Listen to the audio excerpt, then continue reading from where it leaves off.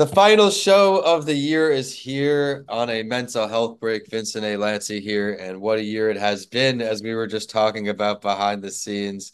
We're bringing back someone, and I love to do this, by the way, who's been on another podcast with me or who has already met my audience, because that means you, the listeners, get to meet them one more time.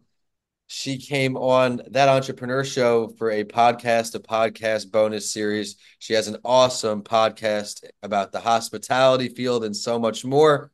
But for today, we're going to dive into all things mental health on her journey. If you've been in the hospitality field, I'm sure you can understand there's quite a mental health toll at times, even in that field. So I'm sure we'll touch on that quite a bit. But Wendy, it's great to see you. Welcome back to A Mental Health Break. Hi, Vicente. It's nice to see you again. How you doing? I'm doing great. It's great to see you. What time is it So, over in your side of the world? it's actually 6 p.m. To be Six. precise, 4 minutes past six. All right. Yeah, it's 12 p.m. here. And where are you streaming in from today for everyone who missed your first show? Lagos, Nigeria. Lagos, Nigeria. Well, thank you for again coming back, giving us some time for another show. This podcast, of course, is a bit different. You help people in a different way. When was the first time in your life that you started realizing you may need to pay attention to your mental health? It's not just your physical health. That's a very good question.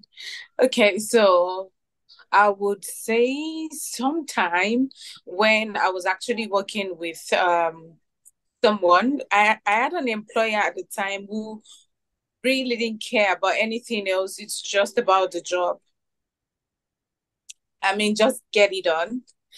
The funny thing is, 2 nights ago, I was still having this conversation with my younger sister because she was having the same experience where she's currently working. So I said to her that, some years ago, I actually had same experiences with some employers. Actually, it wasn't just one employer. So I'm going to start with the first one. Uh, I left high school at 16, and yeah, I haven't gained admission to the tertiary institution yet. And I just didn't want to, just stay at home and not do anything. So I decided to go, get some work. So a friend of mine told me she works at a complex and there's a store owner that's actually in need of a sales rep. If I wouldn't mind the job. I'm like, okay, why not? So I went for the interview. That was my very first interview. I mean, looking for a job, seeking employment was quite different. It was different from debating in school and everything. I didn't know what to expect from an employer and all. I was quite young. So upon getting there, when she saw me, I'm actually petite. Now you can say that I've added some little stature and all. Then I was actually slimmer than I was. And she looked at me and asked if I could do the job. Like, am I the one applying? I was like, I actually am not here with anybody. So why would she ask me such question? And she asked again, do you know the kind of job you're applying for? I said, yes. She said, okay, do you think you can actually do this job? I said, yes. She said, what makes you think? Because the way I see you, I don't see you as somebody who can actually go on this job. I don't think you can handle the pressure of this job. But I just looked at her. I've been very lucky I've been trained by actually good teachers, educators growing up. So it's actually helped my confidence, regardless of the person that I am speaking with or speaking to, I'm able to stand my ground. So I wasn't really intimidated by what she was saying, although I was a bit nervous, to be sincere. So I said, yeah. She said, okay. You see, when you come here in the morning, you have to arrive very early before 8 a.m. because our customers are few there by 8 a.m. You have to be in this place. And it actually has some sort of burglary. So when you get into the office, there's a common space, a lobby where everybody stays, and then we go into our own office, and it looks more like a prison, kind of. And then you have to go there because we deal with a lot of cash every day. So I felt she thought the only way she could actually handle and protect her money was to put us in that kind of space. So you have to go there. So when the customers are actually speaking to you, you're interacting with the customers. The only way you guys actually see each other is they only get to see your face. It's not like going to the prison and then you want to give a call, like, Yeah, are you good? And something like that. Yeah. So I'm like, okay. right. The first day, my colleague was actually very good. He was a very kind and easygoing person, a guy. So it was easy on me, like, okay, this is how you do it, this is what you do. But the thing was that at first, with the kind of reception I had from my employer then, and for the fact that she doubted me, and everything went well. Everything was just like when you get into an ocean and you struggle to swim. I struggled at first. Because like, okay, then because everybody kept coming in at the same time. And I have to be very careful with my calculations, with everything. And at the close of my shift, and she checks and balances. Oh yeah, yeah. And she speaks in a very harsh tone. I'm like, wow, can I actually continue this kind of job? Can I actually work in this kind of environment? That was when I got conscious about my mental health properly. Like, this is actually not doing well. Yeah, I want to gain experience working out there. I want to make some money for myself. But yeah, what's that? It's actually to the detriment of my mental health. So I told my parents, there was actually an incident that I actually got home and I spoke to my dad. My dad was like, "You're not going back there again. That's enough." I said, I'm like, she's literally insinuating like I'm a thief. Even after all records, everything is shown that everything is intact, but she's just trying to. That was like, God, sugar. There are some humans, and you can't do this to my mental health all in the name of making money. So that was I when I I love how got you put aware. that there. Yeah, Don't jeopardize your that's it. mental health. Yeah. Uh, That, so that led you ultimately to here today, doing your own thing, happy in life. exactly. Tell us more about what you do now to catch everybody up on who you are. Okay, so um, I've actually been doing a lot. I'm an entrepreneur. I studied that in school, entrepreneurship and business management for my degree.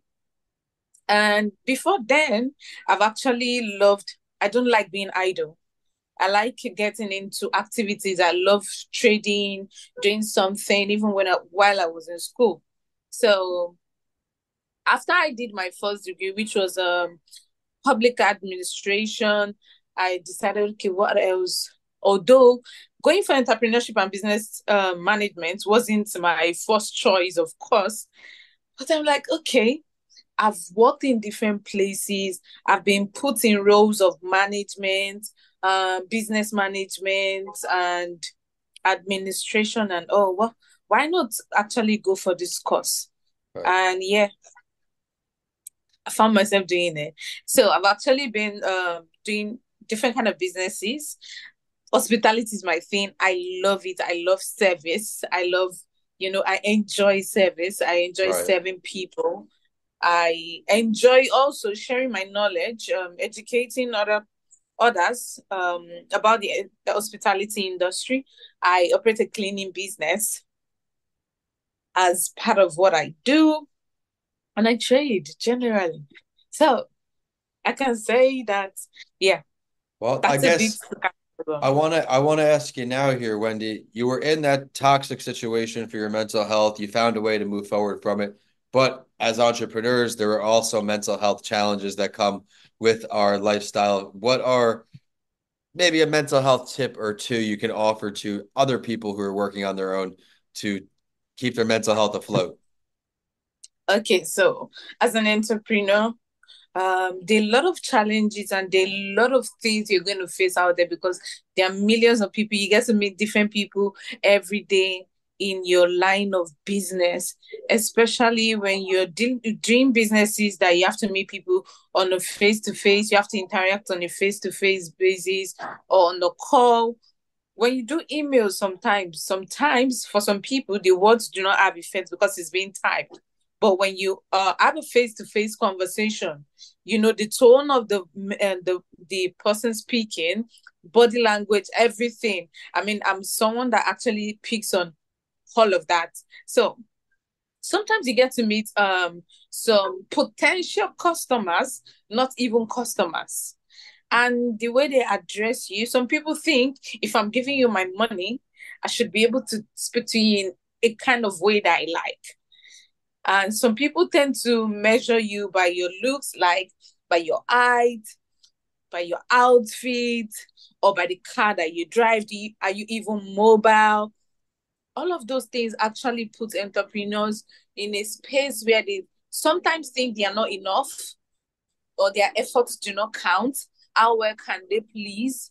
And people tend to miss the fact that you have to balance everything. You Right. can never satisfy everybody, even in the hospitality business. I have learned that. Even let's say, for example, Vincent, you're my guest. I made a mistake with your reservation, and I actually gave you an upgrade, free upgrade.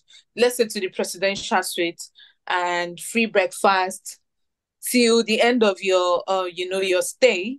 Yep. But then I see you online putting out a review, writing a bad review about my business, Mm. and I am alarmed. Like, wow, I did this, I gave this to this person, I tried to please this person. Yep. That is one part of the challenges about being an entrepreneur, because even when you give customers coupons, you give them loyalty rewards, you try to do this and that, to Yep. get things balanced. There's some people are never satisfied. And I would say that Mhm. to protect your mental health as an entrepreneur, Yeah. you should actually not beat yourself. Just allow things sometimes. Because when things are beyond your control, Yep. there's nothing you can do about it, even if you give it your best. I like that way to end the show on such a great note. One more time, where can we find you online, but also for people to tune into your podcast if hospitality was what they're into? Okay, so my podcast is actually on different platforms, digital platforms, on Spotify, on Radio Public, Pocket Cast, Overcast. I mean, numerous digital platforms. You can always find my podcast, Edgist with Wendy. Yeah, so if you go on Google Podcast or any, just type in Edgist with Wendy, you find me. I love it. Well, thank you so much for coming on a second show and being the last episode of 2023. Everyone, be sure to check her out on social media and us as well. We are at That Entrepreneur Show. We are at a mental health break podcast on Instagram. We are at a mental health break on all of the other platforms as we got locked out on Instagram and they don't have a phone number, so I'll never get back in there. But a mental health break podcast. Check me out at Vincent A. Lancy. Be sure to follow me on YouTube as we started producing more content there. And with that, we are signing off for the final time this year. Wendy, thank you so much. Thank you so much, Vicente. It's nice to always do this with you. Absolutely.